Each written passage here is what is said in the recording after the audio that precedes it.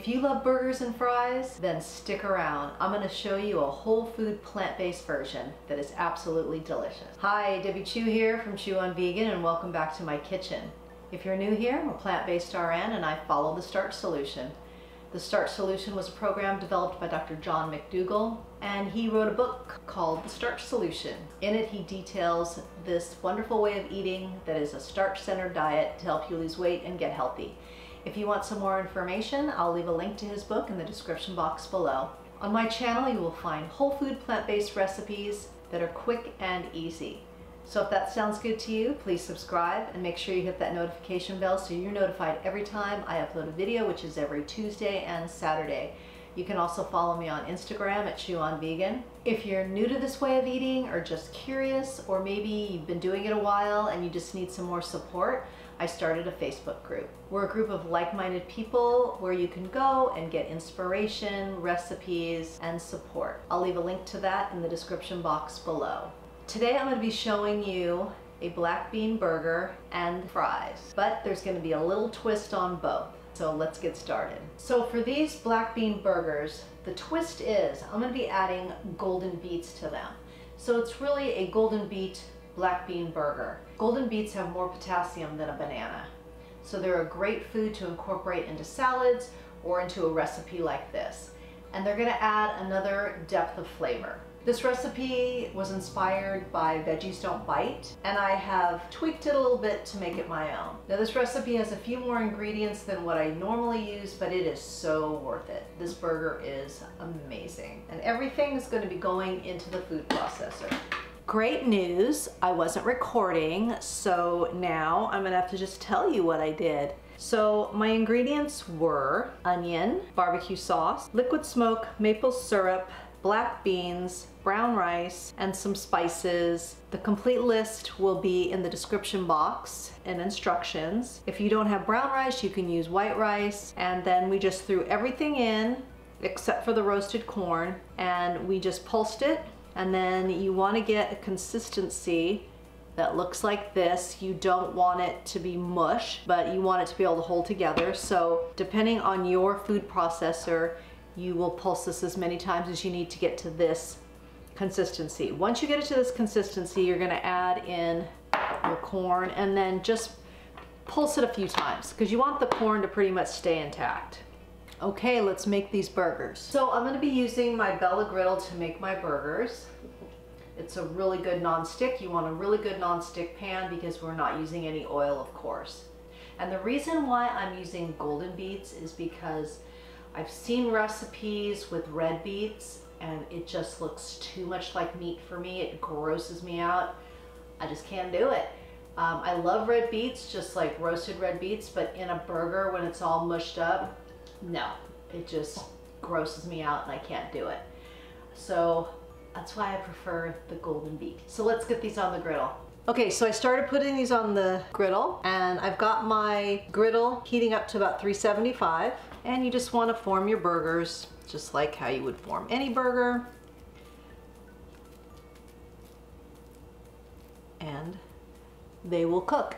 These are not made for the barbecue. They're too fragile, so that's not going to work. So I'm just going to continue making the rest of my burgers. So I just flipped them over. It's just a few minutes on each side. And I got 6 good-sized burgers and then a smaller one. So 6 to 7 burgers. All right, let's get started on those fries. So for our fries, I'm going to be using mashed potatoes. This is something, true confession, I have not done this before, so this should be interesting. But I saw this on a video with Potato Wisdom, and she just made mashed potatoes. I've still got the skins on and everything. Had a little salt, garlic powder in there, and then pack it into a container and then refrigerate it. And let's see if it'll come out. I'm scared.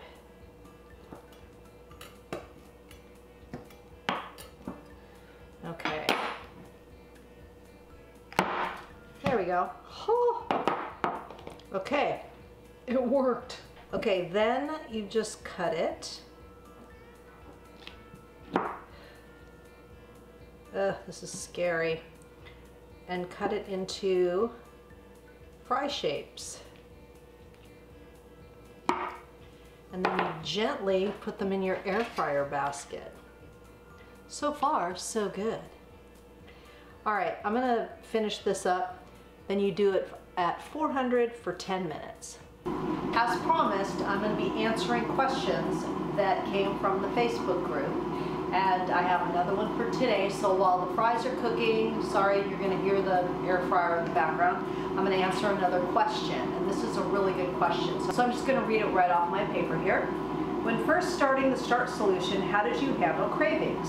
I have a really bad sweet tooth and sometimes find myself stuffing my face with some sort of junk food before I even realize what I'm doing. I can totally relate to that because I have a sweet tooth. I still have a sweet tooth.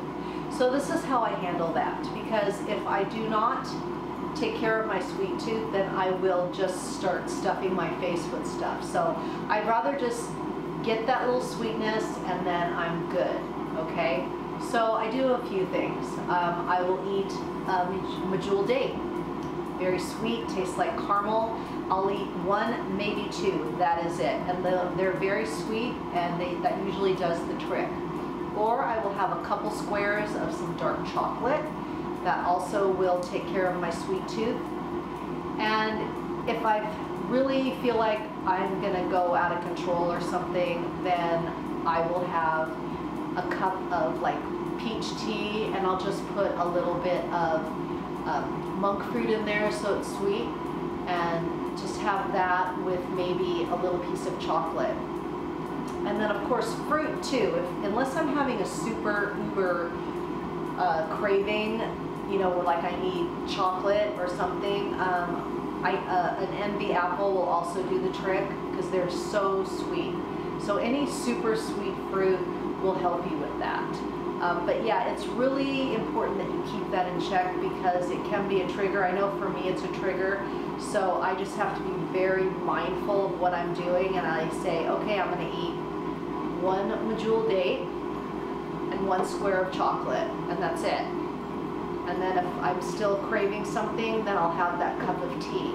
But then that's it. And it doesn't happen every day, you know, but I do know in the beginning, more so than now, but I still have a sweet tooth, and I don't know if that helped you, but that's how I handle it. So these fries look amazing, and I just made a equal parts of maple syrup and mustard, just like a honey mustard kind of a sauce. And then I have a gluten-free bun here. This is how I'm gonna build mine. What I like to do is I like to take the top of the bun and cut it in half. So it's like really like a half a bun. If you wanted to make this more of a traditional 50-50, then what you could do is put your burger on top of a big salad and have your fries on the side. But sometimes you just want a burger. And so I'm just gonna I'm gonna switch this up here.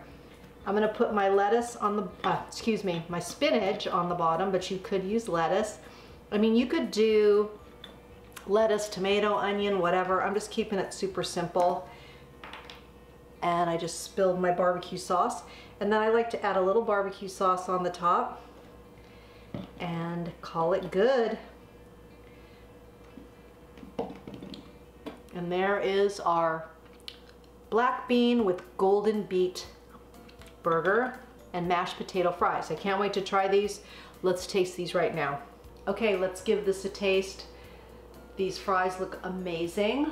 And first I'm gonna dip them in my honey mustard.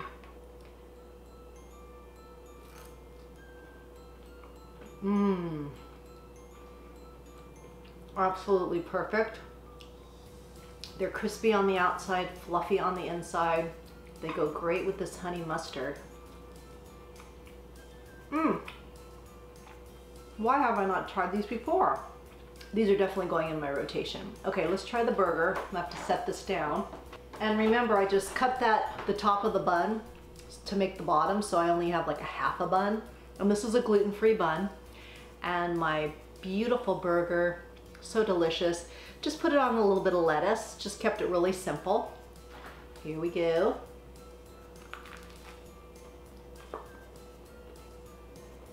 Mmm. That will definitely satisfy your burger cravings. So when you want burgers and fries, you can do it, and you can do it healthy. No oil, And this dish is totally gluten-free, so if you have problems with gluten, this will be perfect for you. So I hope you give this one a try. And remember that all my recipes are good for you, they're good for the animals, and they're good for the planet. And what you put on your plate determines your fate and your weight. Until next time, thank you. If you love burgers and fries, stay tuned. I'm gonna show you a beautiful, And if you're new to this way of eating or just curiouser and curiouser burger, but I'm going to,